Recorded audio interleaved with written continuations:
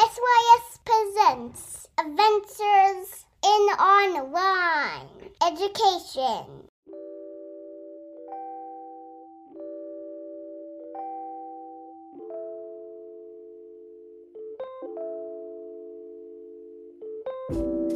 Welcome, online educators. You're listening to SYS Presents Adventures in Online Education, where we discuss the realities of virtual education and bring you the best tools for the job from the experts, virtual teachers like you.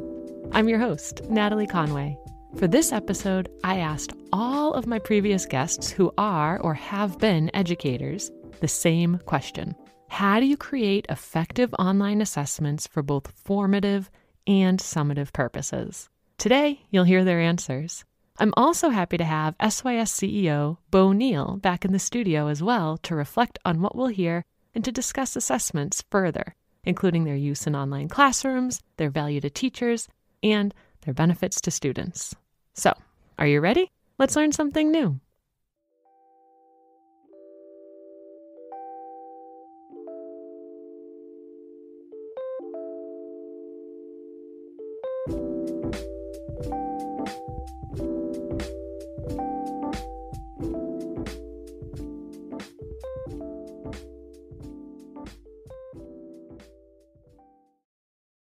First up is Tim Batiuk, former elementary teacher and Chief Technology Officer at SYS Education. Let's hear what he has to say about formative and summative assessments. Part of keeping students engaged is helping them stay motivated and develop some coping skills. That's a reflective process, so incorporating self-assessment into any assessment is a solid opportunity for engagement. So in a formative assessment, this can mean offering students a snapshot of their progress to openly comment on.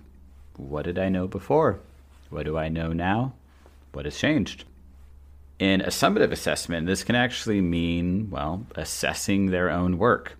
Why not offer that same rubric in student-friendly terms for the student to complete? After all, your rubric is that fantastic and useful, right?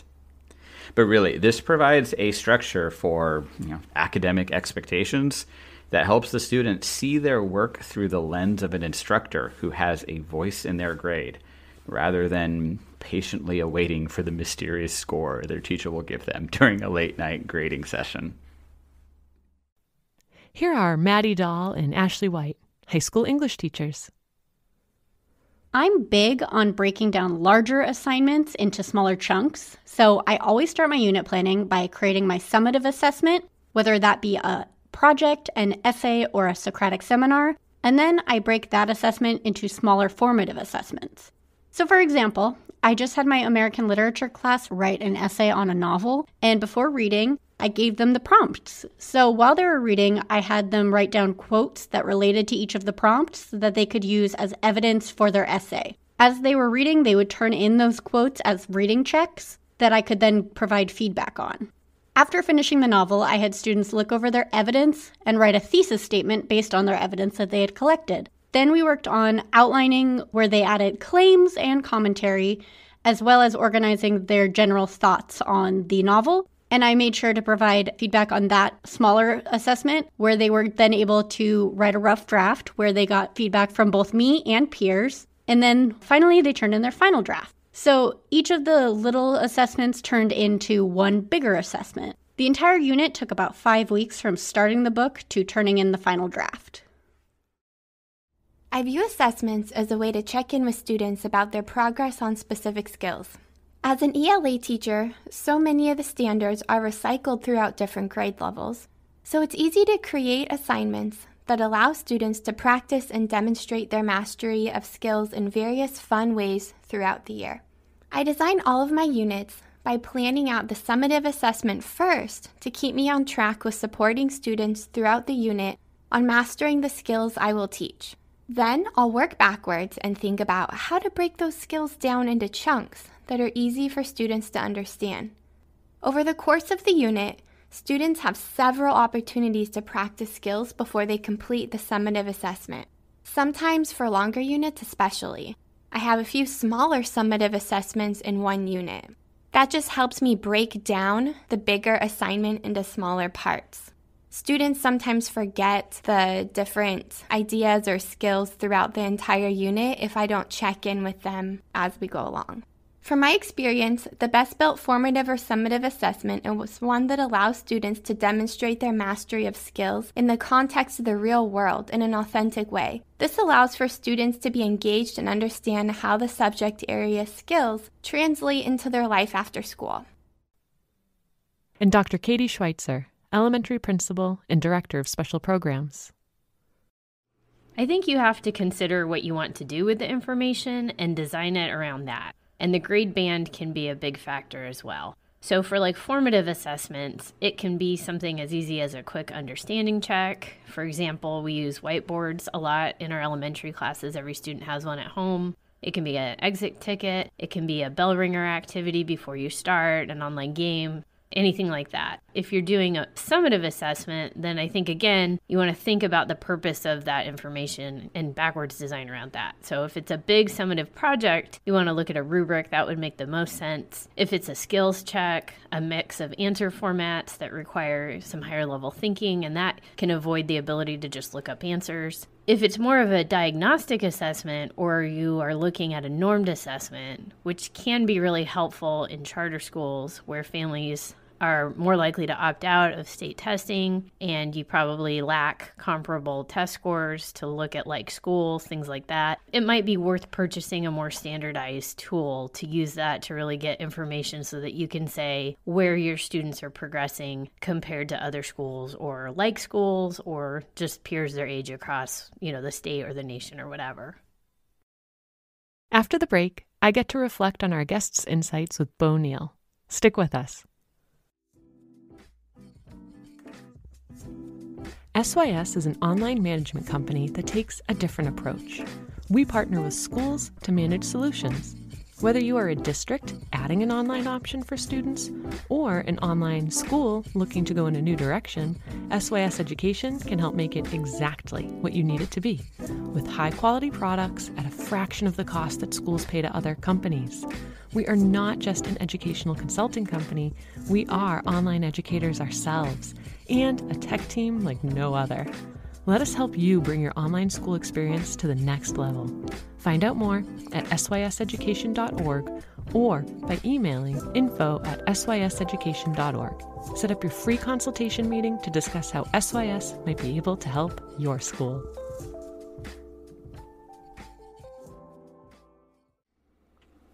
I want to welcome back Beau Neal, CEO of SYS Education. Thanks for coming on the show to discuss assessments with our audience. So before the break, we heard from 4 great educators with 4 different viewpoints on assessments. What did you hear that you liked?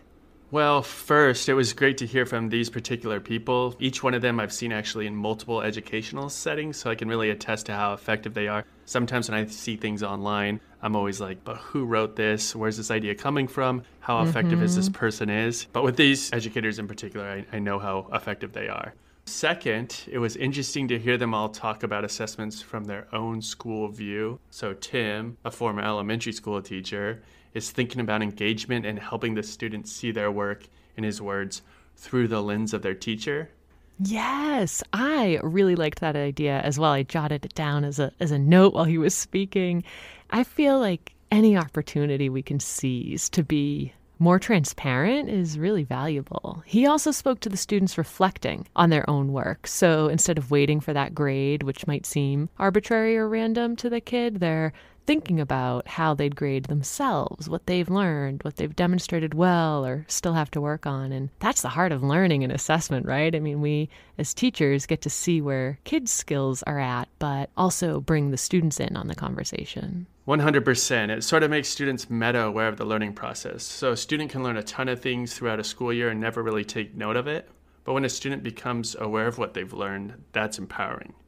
I think it also helps the educator understand how a student feels about what they're doing, which is really important as well. We're not just teaching standards, but hopefully we're cultivating a love for learning. And if a majority of your class is giving themselves not great grades and reflecting negatively on a module or on the content, it could be an indicator that, you might want to change that module up a bit before you teach it again next semester. Or you might want to do some work with these particular students to make sure they get back to where they need to be. Well said. I love that idea of reflection and also how you're feeling about it. How am I feeling about learning this? Because they're human, and you're taking that human factor into consideration. Reflection is essential for teachers and students alike to grow. Hard to slow down and to do, for sure, but so powerful and valuable. All right, what else did you hear today? Maddy, a high school English teacher, provides scaffolding and steps to make sure that the student is able to work to the standards she requires. And then Ashley, another high school English teacher and a literacy teacher as well, talked about chunking the work and allowing students to work in the context of the real world, which really speaks to that age-old question, why do I have to learn this? Oh gosh, yes. They both, coming from similar teaching situations, said very similar things about that backward design and chunking. When I listened to Maddy, I thought of how her assessment model is really circular, or like a loop. The student produces something, it's in the form of a formative assessment for her, but then there's this feedback that's given, then another formative assessment and feedback again, and it keeps going until the final product is created. And then there again, she's offering feedback through peer feedback and teacher feedback before the true final submission. It's a real process where mastery is not expected right off the bat. And Ashley said similar things, but brought in, as you noted, the idea of real-world application. Why are we learning this? What teacher doesn't get asked that question pretty much every week, right? I'm reading Cornelius Miner's book, We Got This, right now, and he writes about that relevance as well. If kids don't see how the skills we're wanting them to learn will serve them in their own lives, the assessment won't matter. The process and product, those don't have meaning for kids, even if we follow Tim's suggestions and reflect, we'll miss the motivation and engagement that he noted. So if we're teaching them to write, say, persuasively, who are they trying to persuade, or who do they want to influence? We got to use that. Or even math, that's always a biggie for assessment, and why am I learning this? Not that everything needs to be utilitarian either, like this is for this exact purpose outside of life, but, we learn hard things in math because they teach us perseverance. They help us realize we can do more than we think we can, or because they teach us how to problem solve, how to study, remember, that kind of thing. Oh, I love that. I guess a good rule for a teacher would be to make, whenever possible, your assessment have a real-world tie-in. And in instances like algebra, where it might be difficult to do so, I think that's okay and not overwhelming if it is the exception, not the rule. Absolutely. Yeah, I think that's honest and realistic, too. Well, how about what Katie said? What did you take away from her thoughts on assessment? Yes, so Katie, the administrator, took it to the function of the assessment, like what do you want to do with this information? The assessment should fit in size and scale. I appreciated that she mentioned using critical thinking skills and not building assessments that can be easily solved through a simple Google search. I think that's huge. There once was a time when students had to memorize like a canon of facts, but now information is really on our phones, in our pockets, or one tab away on the computer. So I think it's important that assessments assume students can find those facts and require them to do a higher order thinking task with those facts. For example, a good test question wouldn't be, when did Columbus, quote unquote, discover America? I put discover in quotes because, people lived here. Yes, please. But maybe you could turn it to explain both the intentional and unintentional impact the Columbian Exchange had on both America and Europe. Use evidence to support your claims and cite your sources. That sort of question assumes the student will Google things and requires that they do something complicated, like synthesizing and creating, with the information they find. Yes, I have a teacher peer whose signature, I don't know if it still is, but it definitely used to be, if kids can Google the answer, you're asking the wrong question. And I love that because it's true. I know, some kids might think that's a little trite, but it's true. So I don't care. Yeah, Katie always brings us back to earth. I feel like when we get too esoteric or idealistic in our thinking, and I love it. She's such a reality check. The whole idea of just asking why. Why am I giving this assessment? What is the purpose? That's huge. Sometimes we're just following the script, and we can be more thoughtful than that, more deliberate. Do we need this data to report to the state or for grade level groupings? Or do I need this data because I need to know how to prepare for my lesson later this week? Completely. Are we doing this because that is what a teacher does? Or is this assessment unto something else? What's our plan? And important to note with, Katie, Maddy, and Ashley, they all mentioned backwards planning. That's sort of teaching 101, and it's just as important online. Just because we're online doesn't mean you sort of forego those things you learned in your teacher prep program. Absolutely, yeah. And that's so where the rubber hits the road, so to speak. Where are we going? Why are we doing this? Let kids in on the end product too, and they're going to understand better how the smaller pieces fit together. I did a project with 5th graders a few years ago and online, and they knew right off the bat the end product was a tiny home that they designed and that they budgeted for. So all the math we learned, all the formative assessments leading up to the project were purposeful, and they knew how the skills in isolation related to the project as a whole. And the projects were impressive. 10-year-olds were designing floor plans and budgeting for raw materials from Lowe's and land purchases from Zillow. Real world, backwards designed for the purpose of mastering math calculation and applications. We'll have that project module linked in the show notes as well. All right, so Beau, if you were still teaching today, what's something you'd start doing differently based on what inspired you from our teachers? Great question. I think I would be more intentional about my assessments. I like Katie's admin point of view. That's not something I had as a teacher. I think I'd try to make formative assessments embedded, varied according to task, and ubiquitous, and really, again, have that plan of why am I collecting this information? What am I going to do with it? And then for summative assessments, I would try to scaffold them to the level that Ashley and Maddy do. They're both masters at breaking tasks into smaller tasks and stripping away anything that isn't essential. I like that a summative assessment doesn't have to be confined to one setting or day, but you can break it up into smaller tasks. Like you mentioned before, Maddy's assessments are almost like a dialogue, like a back and forth between her and her students. Yeah. And I really love that. And that's something that I think I would try to add to my teaching game. I couldn't agree with you more. As an active teacher now, I'm totally inspired to look again at what summative assessments I'm putting out there for students and how I can work with my co-teachers to step back, scaffold, give more feedback like Maddy and Ashley do, and provide those formative assessments that are prior opportunities for kids to practice and also make the summative task relevant. I feel like there's a lot on the plate now, but it's so doable. Thanks for being here today, Beau. It is always fun talking shop with you. You're active on social media. How can listeners connect with you? Yes, you can find me on Twitter at SYS_BEAU. And thanks for having me, Natalie. Always fun. Of course. See ya.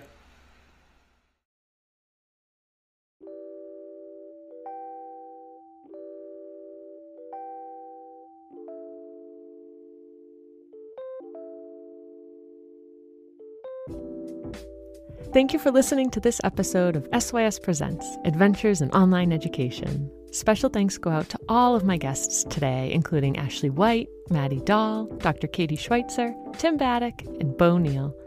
Today, we learned that assessments can be way more than a test. We discussed components to consider when developing online assessments, like making sure we give lots of feedback and opportunities for students to reflect on what they're learning, the importance of real-world tie-ins, the necessity to scaffold, and scaffold some more, and to think about the usefulness of the data we as teachers are collecting with assessments. And finally, my biggest takeaway today is that we need to build assessments in ways that allow students to use Google, but for the answer to not be in Google. As always, we have links in the show notes to get you inspired to build meaningful and engaging assessments for your students. If you liked what you heard, please hit the subscribe button. This podcast wouldn't be possible without our amazing team at SYS Education, including our producer, Beau Neal, and our phenomenal sound engineers, Natalie Farrell and Matt Duran. Want more?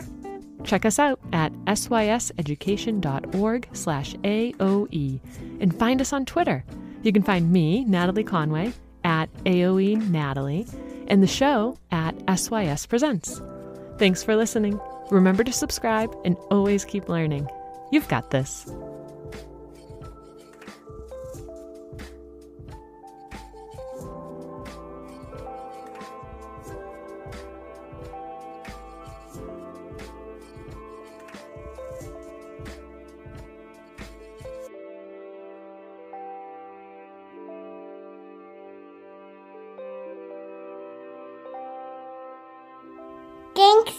listening